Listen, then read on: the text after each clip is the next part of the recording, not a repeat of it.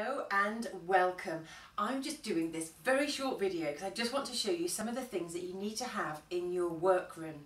So one of the first things that you're going to need throughout this journey is a set of scales, fine jewellery scales. Please don't buy the Chinese ones. I like this brand. It's called Tanita.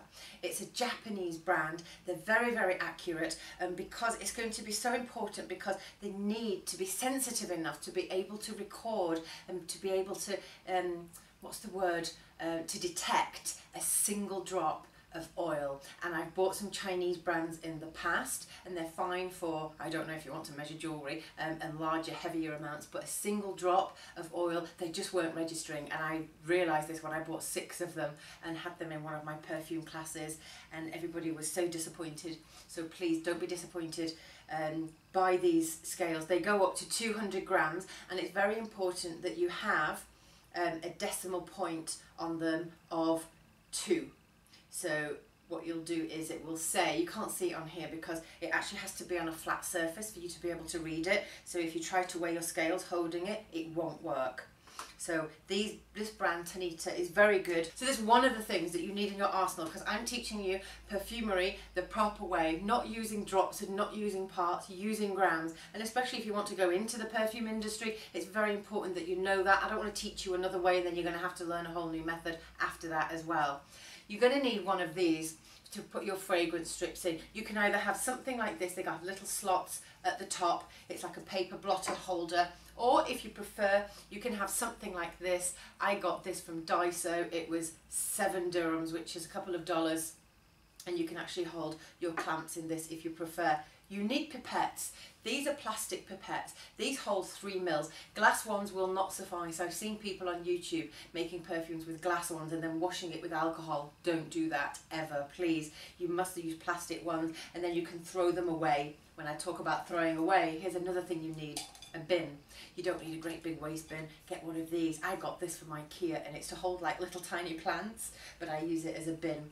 So that way, and have it over there away from your clean stuff so that you know, because trust me, if you have a bin right next to it, you'll get confused as to what's clean and to what's dirty, and that's why it needs to be a different receptacle than what you actually put them in. And if you're like me and you like fancy things, you can put your stuff in these absolutely gorgeous vintage jugs.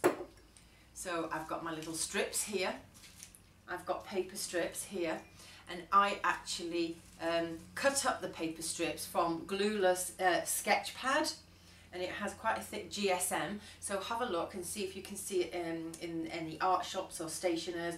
You can have some little toothpicks. Here's another little vintage jug, don't you love this? So you can use little toothpicks because these are quite handy for when you want to smell oils using your test tubes. Coming to test tubes, try and get yourself a rack like this. Normally medical suppliers will actually have them, so you can ask around, and then you want to look at test tubes. These are actually acrylic. I use acrylic ones at the moment just for the sake of the experimenting, but you're better with glass ones because they'll actually spoil and they'll start to crack, and the essential oils that you're using. So acrylic ones are not ideal for you. I'm quite clumsy, so I keep breaking the glass ones, so I'm using acrylics just to show you. And then I've got this gorgeous little thing to put all my test tubes in, but you can use whatever you want. But I just love using fun and fancy little things to store my things in. It just makes the whole fragrant journey a little bit more fun. And then of course you're going to need some ethanol alcohol. You can use the Perfumer's alcohol, but it's not recommended, and I spoke to a chemist once in the UK, and you're not allowed to use Perfumer's alcohol when it comes to creating fragrances and getting them tested by chemists, etc., and it's been denatured. So what you need to look for is ethanol alcohol, and you can either use the absolute alcohol or 96%, but make sure it's ethanol alcohol. There are other kinds of alcohols out there. Rubbing alcohol will not do, vodka will not do. You need to get yourself a little measuring jug like this. You don't need to use the actual measures on it, so if you don't, then it doesn't really matter because we're going to be weighing, remember. And then you need to have some beautiful stickers, so don't forget to get yourself some stickers because you're going to be writing and recording things, and that's where this comes in, a beautiful pen that I actually got from the Burj Al Arab. and a calculator. This is going to come in handy. Don't use your phone, because I don't want you to have your phone in your workroom, because you need to be able to concentrate.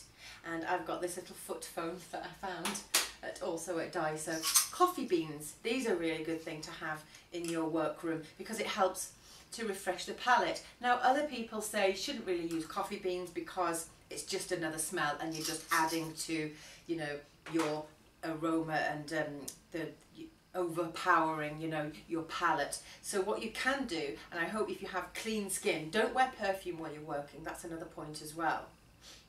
And you can smell your skin in between if your nose starts to get fatigued, or if you have some pure wool, just put some of that to your nose. And talking about refreshing your palette, it's very important not to work continuously for hours and hours and hours. At least once an hour, give yourself a break of about 15 minutes, go away, get some fresh air, go and have a cup of coffee or some sparkling water or something like that. Yeah, so those are the scales. What else do we have here? We're going to need some bottles. Now what you can store, and I recommend, is dark glass bottles. I don't actually use them. There's several reasons why I don't use them, but a lot of people like them because they have this plunger.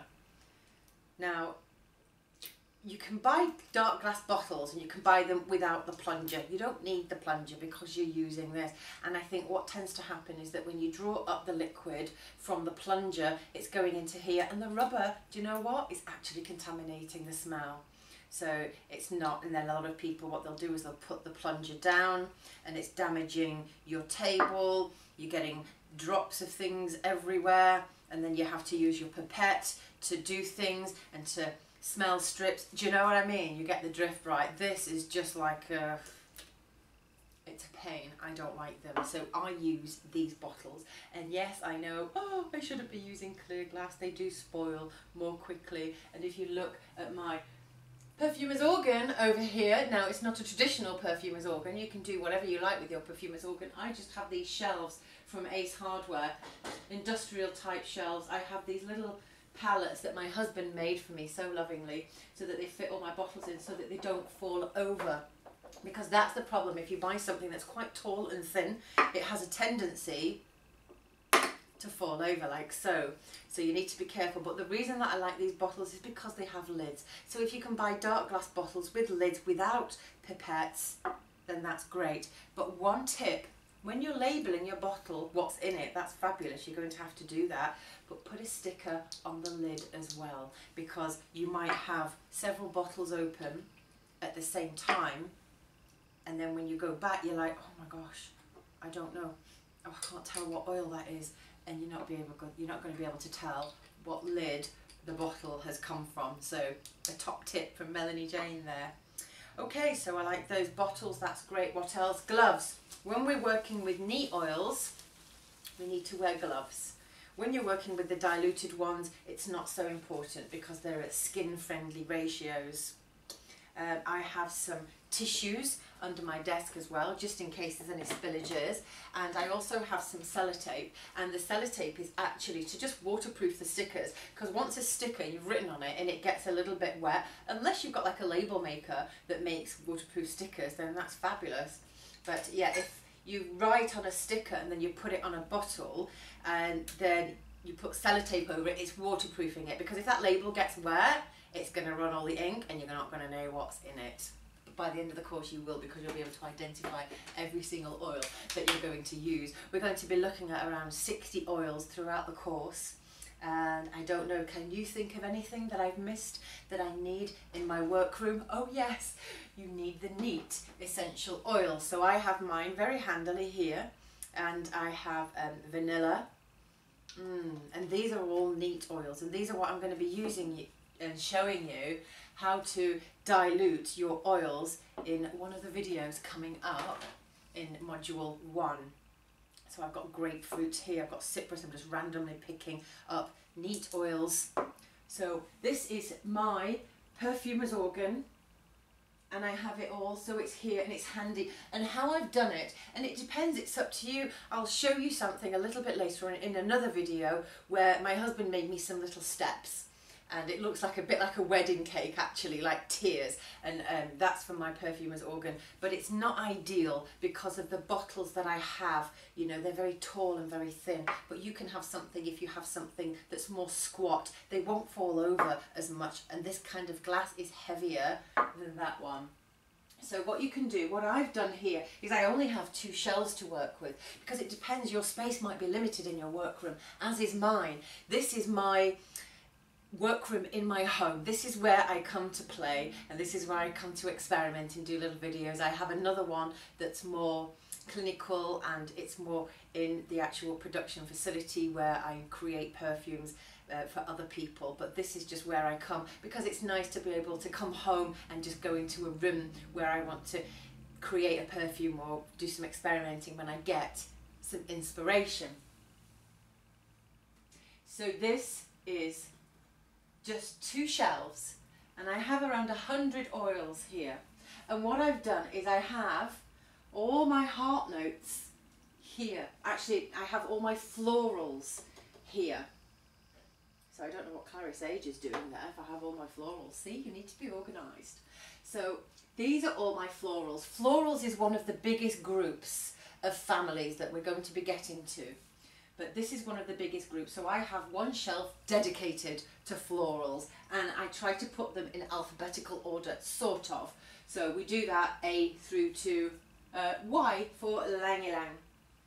And then at the bottom here, what I have is I have citruses, and I have fruits, then I have spices, then I have greens and aromatics, and then woods and resins and balsams at the back there. So as you can see, it's going down into the notes and into the families, so it's quite easy for me to be able to get them, because you don't want to be rummaging around and spending hours to try and find an oil, and then you get really frustrated. And as you can see here on these labels, here's some beautiful oak moss, and it's got a label on the front, and I put a label on the lid as well, and on the label I've actually put, to remind myself just in case I forget, the oak moss, and it's in the green family. It's actually verging on the wood as well.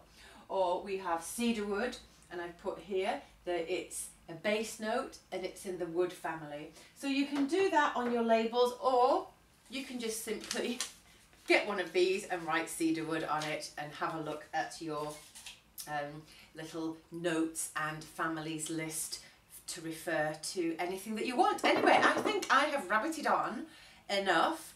I don't think I've missed anything out what I should have in here, apart from wonderful books that I picked this up. This is a magical book. This is about the Narcissus in France, and I'm actually going to Aubrec in May to go and have a look at the Narcissus fields there. So it's nice to have some inspiring things around you, some little framed quotes like this one: "Smell is a potent wizard that transports us across thousands of miles and all the years that you have lived."